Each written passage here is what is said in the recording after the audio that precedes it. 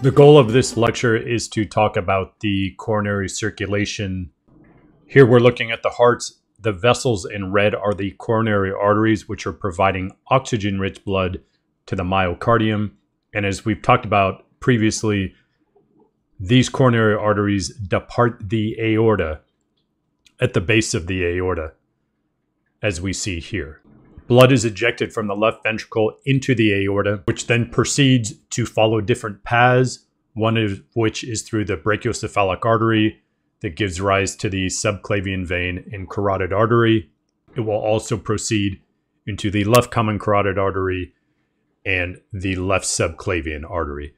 All of these arteries have sub-branches to them, providing blood to the arms, to the brain, neck, and a number of different regions within the thoracic cavity. This is all part of the systemic circulation. The first branch off of the aortic arch, which is this curvature of the aorta, is the brachiocephalic artery. But the very first branches off of the aorta are the coronary arteries, which are coming off the base in providing oxygen-rich blood to the myocardium. Once again, systemic circulation is perfusing the body with nutrients, oxygen, hormones, what have you. And it is super, super important that the myocardium receives a constant supply of oxygen-rich blood because as we have suggested, and all of you know intuitively, we never want that heart to stop. It needs to continually pump.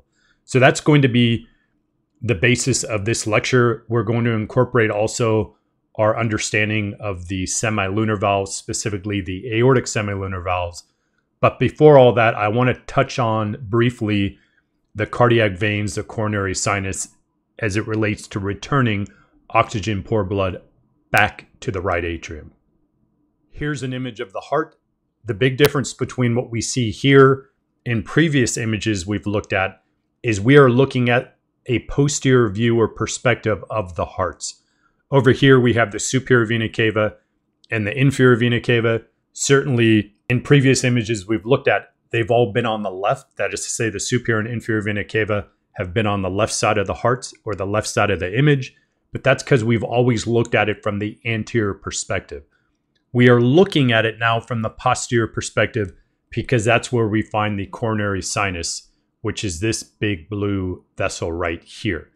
This is the right atrium, and once again, superior vena cava, inferior vena cava, and the coronary sinus are returning blood to the right atrium. The coronary sinus specifically is getting oxygen-poor blood from the cardiac veins, which we see in blue right here, which are taking oxygen-poor blood from the myocardium back to the coronary sinus into the right atrium. We started talking about the coronary arteries, which is what we're going to talk about the bulk of this lecture. But to be clear, coronary arteries are providing oxygen-rich blood to the myocardium. Cardiac veins are taking oxygen-poor blood away from the myocardium towards the right atrium, first dumping that blood into the coronary sinus and then into the right atrium. And we find the coronary sinus on the posterior aspect of the heart between the atria and ventricles. This is an image we're familiar with. We've looked at it in previous videos. Left ventricle and aorta. Once again, left ventricle is the pump for the systemic circulation. This is the beginning or base of the aorta. Right here, we see the aortic semilunar valves. The aortic semilunar valves are formed by three cusps. You only see two of them here because I haven't drawn the third one. It takes a little more artistic skill than I have to put a third one in there.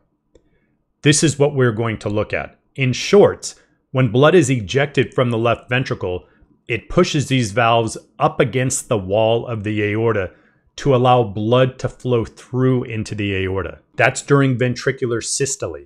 During ventricular diastole, when the left ventricle is relaxed, pressure in the ventricle decreases and blood attempts to flow back into the ventricle because blood is always going to flow to an area of lower pressure.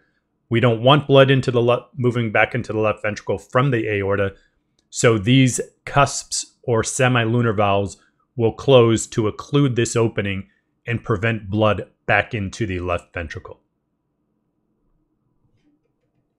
In this image right here, in purple, I'm showing the left ventricle. It's not the entire heart. I'm just showing one chamber, and that is the left ventricle.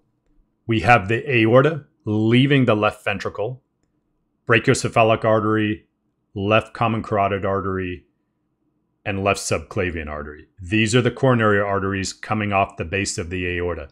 Once again, these are not any specific coronary arteries. I'm just saying coronary arteries in general. The state the left ventricle is in right here is diastole, ventricular diastole, specifically left ventricular diastole. The left ventricle is relaxed, it is large, and it is not pumping blood. As a matter of fact, during this time, it's receiving blood from the left atrium, which would be somewhere around here. Blood from the left atrium moves into the left ventricle during left ventricular diastole. Remember when we talked about the relationship between volume of a chamber and pressure. If the volume of a chamber increases, as it does during left ventricular diastole, the pressure is going to decrease because volume and pressure have an inverse relationship when we are referring to the volume of the chamber. So as the volume of the left ventricle gets larger, pressure decreases. And it decreases to such a degree that blood from the aorta attempts to flow back into the left ventricle, which we certainly do not want. And that's the role of these semilunar valves, as I've drawn in green right here. The semilunar valves are going to block or occlude the opening of the aorta back into the left ventricle, capturing this blood, preventing it from moving back into the ventricle. And during that time, as this blood backs up in the aorta, it flows into these coronary arteries, perfusing the myocardium with oxygen-rich blood. So that should be a little bit counterintuitive because during perfusion of blood throughout the great majority of the systemic circulation, which is everything but the coronary circulation, once again, coronary circulation is merely a subset of the systemic circulation. During left ventricular systole, that's contraction of the left ventricle, blood is being perfused throughout the whole body. Oxygen-rich blood is being distributed through the systemic circulation up to the brain, down to the big toe, to all the organs in the abdominal pelvic cavity. But during left ventricular systole, blood is not being delivered to the myocardium. Blood is being delivered to the myocardium during left ventricular diastole, when the left ventricle is in the relaxed state. And that's because it's backing up here and it has access to the openings of the coronary arteries. So let's just take a closer look at that. Here's the openings to the coronary arteries. Blood is backed up here, moving into these coronary arteries. If we look at this image, what I'm trying to show here is left ventricular systole, the state of the left ventricle during contraction.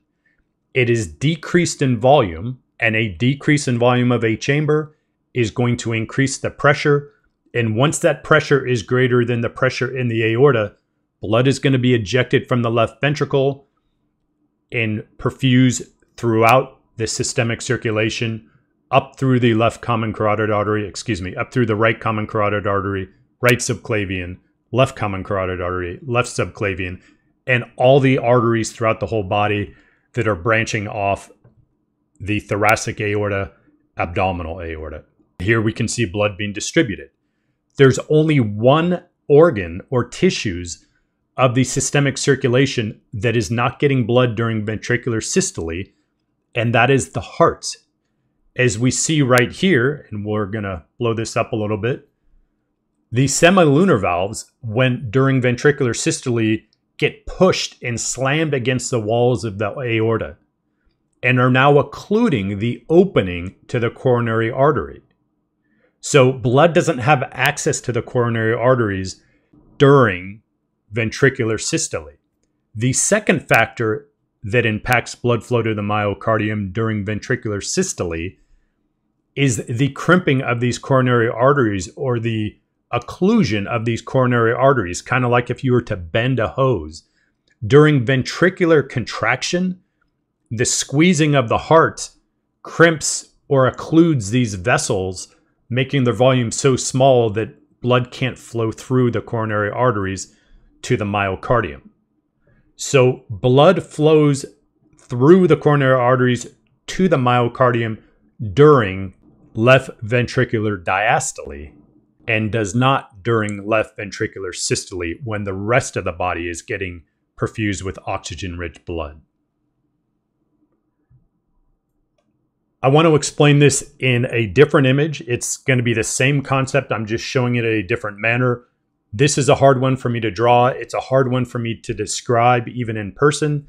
Really, one cannot get a full grasp of this, or let's say I never really got a full grasp of this until I actually had a human heart in my hand and I could actually see these semilunar valves and actually see the orifice through which blood flows into the coronary arteries.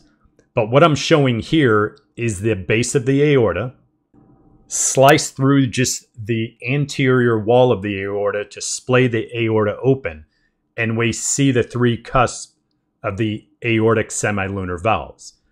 And we can see on the back wall of these cusps the opening of these coronary arteries. No, I'm not saying these are any specific coronary arteries, just coronary arteries leaving the aorta. So during left ventricular diastole, during relaxation of the left ventricle, blood attempts to flow back into the ventricle, but it gets caught by these semilunar valves. And in doing so, allows blood to flow into these coronary arteries, providing oxygen-rich blood to the myocardium. This image would represent ventricular systole, where these semilunar valves are actually pushed up against the wall of the aorta. And you can't see the opening of the coronary arteries or that orifice that allows blood to flow into the coronary arteries because the valves have been pushed up against the wall and blood no longer has access to those coronary arteries. Additionally, we see these coronary arteries being crimped or bent or occluded so blood can't even flow through it even if blood was there. This is what happens during ventricular systole. So during ventricular systole, two things happen. The opening to the coronary arteries are occluded by the slamming of the semilunar valves against the wall. The second thing is the coronary arteries get bent or crimped, occluding the arteries and preventing blood flow to the myocardium. That's the coronary circulation. I know that's tough to conceptualize. It's going to be helpful if you draw these things out. Anything in anatomy, draw things out, and it's going to help you gain more ownership to the material.